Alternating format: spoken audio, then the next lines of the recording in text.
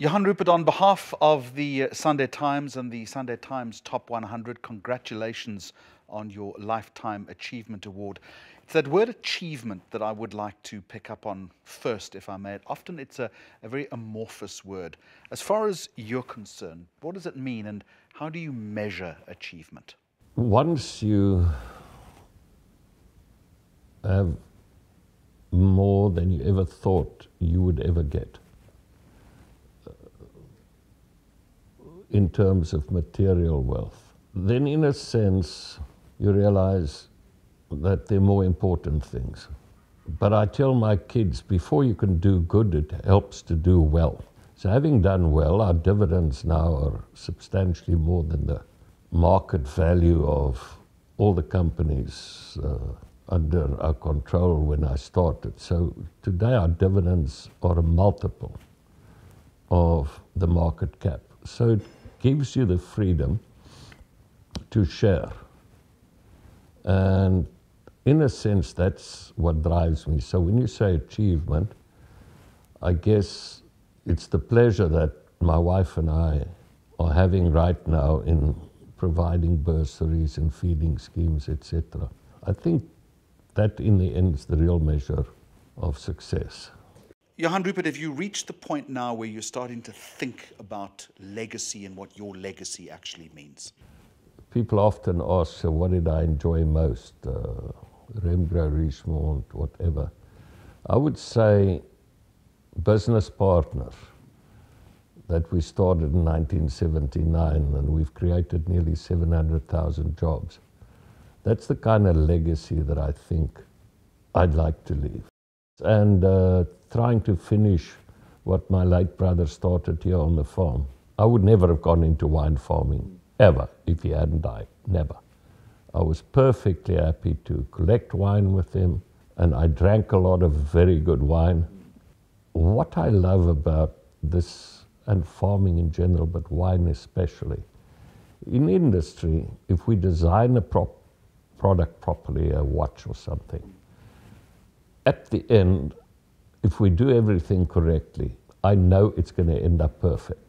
Here, you do everything properly. You pick the right terroir, the soil, the right viticulturist, you prepare everything properly.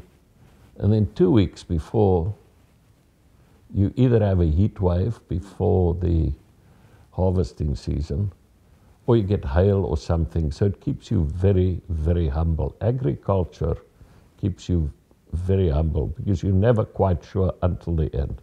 You're talking tonight to an audience of leaders right across the spectrum. In your long business career, what are the leadership lessons that you've learnt and that you can impart? Culture beats PowerPoint any time of the day. And you set the tone and the culture at the head office and right at the top. And if you set the right culture for organization, then the loyalty that must go both ways can set in. So, leading on from that, how do you set the tone and the culture, and when do you know when to recalibrate it? We have a rule. Don't do anything that you won't, and it's actually quite appropriate for tonight, that you don't want to see on the front page of the Sunday Times. I think it was a year or so ago you said that South Africa's economic growth was not enough to repay current debt. Has that outlook changed at all? Are you feeling a little more optimistic? Jeremy, I'm concerned globally. How do you repay debt? You either repay debt by increased earnings, should I say taxes in the hands of government, preferably through economic growth, or you make the debt worth less by depreciating the debt. Now, in the United States, they're in the fortunate position they mainly owe in their own currency.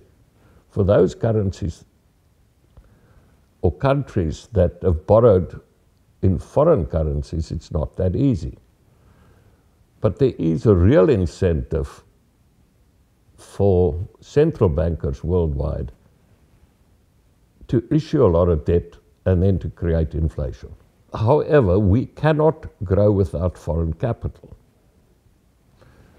And in order to keep the rand to where it is, our real interest rates are pretty high, which stifles growth in South Africa. So the poor Reserve Bank, they've got to keep the currency stable, otherwise we're in serious trouble. Unlike what some cabinet ministers believe, who believe we should depreciate the rand. Well, let them face the taxi drivers when the petrol price goes sky high. I'm not sure, entirely sure, that the people understand the implications of a downgrade. Foreign institutions won't have an option. They have to sell. And we can't fund abroad. We will have a hike in interest rates. Our banks will be downgraded. Our state-owned enterprises will obviously be downgraded. And we could have a fiasco of such enormity that the protests against service delivery will be really, really small. So when you see people who just don't get it, then obviously one is concerned. On the other hand, should they make the changes that are so obvious, I believe we can fix it, but I don't think we'll fix it the way we're going now. We need to decide, we need to educate the children, but we need to feed them. Because for many of these kids in the Eastern Cape, for instance, the only meal they get is the meal at school. Now, I keep on telling my friends, losing a rugby test is not a tragedy. A hungry child is a tragedy. A kid without education is a tragedy. And surely we have a lot of things, commonality of interest. I mean, I don't disagree with Julius Malema. I haven't for 80% of things that he says. How to get there is another matter. But education, surely it's got to be one of our absolute concerns as all South Africans. So as a result of that then, do you think that business needs to speak out more? You know, in the end, you live with your own conscience. Do you know how many people never knew anything during Nazi Germany?